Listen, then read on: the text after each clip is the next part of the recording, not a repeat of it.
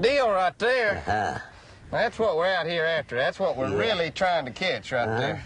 And your job is to get that hook out of his mouth. That's not my job, Jimmy. That's your job. That's your fish. Well, then you give me the wrench. Well, stick your finger down there. It won't hurt. No, he got them teeth, man. Well, Look. those are baby teeth. Baby teeth. You're not afraid to stick your finger down there, Sharp are you? as needles. You're not going down in there, are you? Yeah. Jim? Get your traveling shoes on, because we're going to be traveling cross-country today, starting with little Jimmy Dickens from the Grand Ole Opry, doing a little fishing on Truman Lake in Missouri. We're going to travel then all the way over to Roosevelt Lake in Arizona. And yes, Virginia, they do have bass in Arizona. Back a few years before I was born, a young man from Beckley, West Virginia was doing early morning radio shows in places like Saginaw, Michigan, Topeka, Kansas, Indianapolis, Cincinnati, Ohio. One day a guy came to town named Roy Acuff, and Roy asked him to sing for him. And then he took him to Nashville to the Grand Ole Opry, and that guy's been there ever since. He's been on the Grand Ole Opry for 43 years. And that young man is none other than everybody's favorite, little Jimmy Dickens. I mean, I guess everybody's favorite songs is Does Your Chewing Gum Lose Its Flavor on the Bedpost Overnight? Sleeping at the foot of the bed. An old country boy like me can definitely identify with sleeping at the foot of the bed when company come. Songs like that made Jimmy popular and famous all over the country, and he's been entertaining ever since, making people laugh, making people happy. Jimmy's going to be our guest today. I fished and hunted with Jimmy before. Jimmy's a great turkey hunter, great fisherman, and we're going to be fishing, summertime fishing today. The lake we're going to be on, Truman Lake, giant lake, 55,000 acres, over 900 miles of shoreline, and a lake that's really known for good fishing during the hot summer months. We're fishing in July. It's been over 100 degrees here on Truman for, gosh, several days now. Hopefully we'll get a little break from that heat. We're supposed to get some clouds this afternoon. We're supposed to get some thunder boomers come in here. Hopefully we don't get rained on. And to make it a little bit tougher, the bass are biting real good, but we're not even going to fish for bass. We're going to fish for walleye. Now, I know walleye is a northern fish, but Truman Lake has got a lot of good walleye in it. We're going to be fishing some humps and ridges out in the middle of the lake, a long way from the bank. Probably be throwing some crankbaits. I know we're going to be jigging some spoons. And when you're fishing for these walleye out there, you don't tell what you might catch. We might catch white bass, we might catch crappie, I don't know, but we should have a good day and a lot of fun. We're fishing out of Osage Bluff Marina and Motel here on Truman, and one of the things about Truman Lake, it probably has some of the finest marina operations of any place I've ever fished around the country. Beautiful facilities and great facilities. And you know, Osage Bluff Marina here has kind of become a little bit of a tourist attraction in itself, because the old boy that owns this place, Walt Reynolds, has got some pet bass that hangs around the dock down there. And what he does, he's got his minnow tanks there, and when the minnows die, instead of just throwing them out on the bank, he throws them in the water, and he's got all these pet bass that live under the dock. And he just feeds them, and they'll just come up and grab those minnows, and it's just a great thing. People gather around everywhere to watch that. Some of these fish are 6 and 7 and 8 pound fish. Most of those big ones won't hit anything except real early in the morning. But it's really neat to see those fish. Even crappie will come up there sometime, brim, bluegill, but mostly bass. And it's a good way to dispose of the dead minnows. And I asked Walt if Jimmy and I could fish there, and he thought it over for about 2 seconds and said no. But we're going to have a good day on Truman Lake. Hopefully the temperature will stay below 100, and hopefully we can catch and find some of those walleye out there today. Little Jimmy Dickens from the Grand Ole Opry.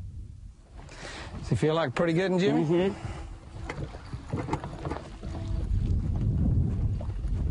Oh, nice walleye. Pretty walleye. Hang on there. I'll get back here. I'll get back here and help you with him, partner. That's what we come out. Ooh. And then get back here and eat the prop off the motor now, bud. Whoa, Nelly.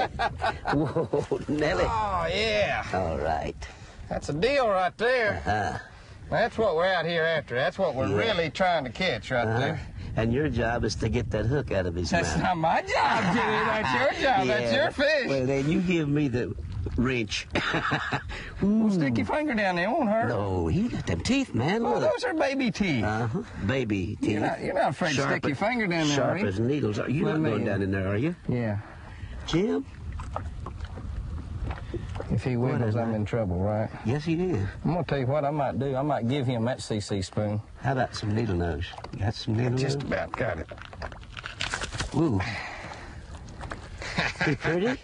You know, when we're bass fishing, we always throw these fish back, and Jimmy and I catch any largemouth bass today, well, we're going to release them. And I'll tell you what we're going to do with this. We're going to release this and introduce him to some hot grease, aren't we? That's right. Let's release him right here in the back of this live well. What do you right say? in the water, where it'll be nice and cool for him. Keep him right in there. Yeah, you bet. Look at there. That's pretty. Yeah, he got Medic.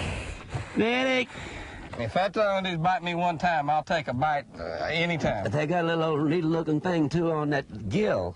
Oh, yeah. Yeah. Yeah. Look at there. That's where he got you. That's where the gill plate got me right there. That's where. But I had a good, well, I got bit right there, too. I'm bleeding all over. The man's wounded. Well, I'm sorry, guys. We're going to have to go to the hospital. It's been a real good fishing trip, a short one, but we'll be back sometime as soon as we get through. Go and get, you know, I can have Band-Aids all over me. I'm going to get back up my end of the boat. Okay. That was all right. I'll just leave a dip net back here. You're doing all the catching. I wish I knew where I caught that one. Oh, there's one right there. There's a walleye. Here, walleye. Just barely got that. And, you know, I'll tell you what, he wasn't pulling very good at all. He started pulling pretty good there, Jimmy. Oh, you got your one. Well. Got me, Mr. Walleye. All right. He's pretty. I'll tell you, pretty fish. You know, the only place that a walleye is prettier than he is swimming around out there doing that? In the skillet. Skillet. Yes. Isn't he nice? Oh, he sure is. He about like that one I got, wasn't he? Yeah. I think mine's bigger than yours. You reckon? What Jimmy and I are fishing out here right now, and what we're going to be fishing today, is humps and points. Now, this is a point. If you'll see, it comes off of that little piece of land right there, right where that little point comes out, and it comes right on out the lake. It drops off on both sides. There we go. You got him? Yeah.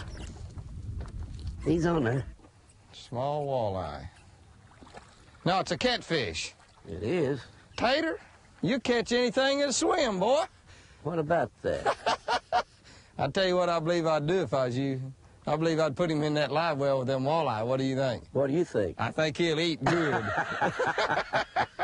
Yeah, I believe he will. I believe he'll eat real good. Back when I was in college. You just keep your mouth shut there. Back when I was in college, I paid my way through college catching catfish and selling them. You did? Yeah, trot lines, rod and reels. I had several trot lines out on the lake. Uh-huh. I mean, I'd sell them for 50 cents a pound, just like that. 50 cents a pound. Yeah. And if it's dressed, I'd sell them for $1 a pound. All right. And I paid my way through college doing that right there. Jimmy Houston, I didn't know that. I had caught, I'm probably the world's greatest catfisherman, or up in the top 10. I'm going to tell you what. Put him around. That baby's going in there with them walleye.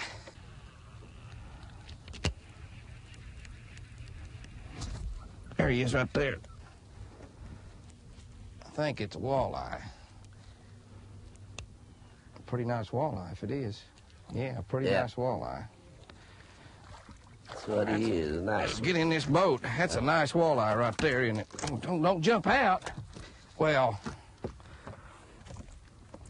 he's got every hook in him that there is.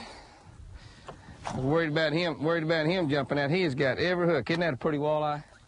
That is a nice one, isn't it, Tater? Absolutely. Now, that's what Jimmy and I came out here today to catch. We've caught everything else in the world. We've had really we've had a neat day out here because of the fact that we've had a lot of different things happen. We've had these little thunderstorms bouncing around, you know, and a wind would come up and then it would lay down. It was hot, but it's pretty nice out here now.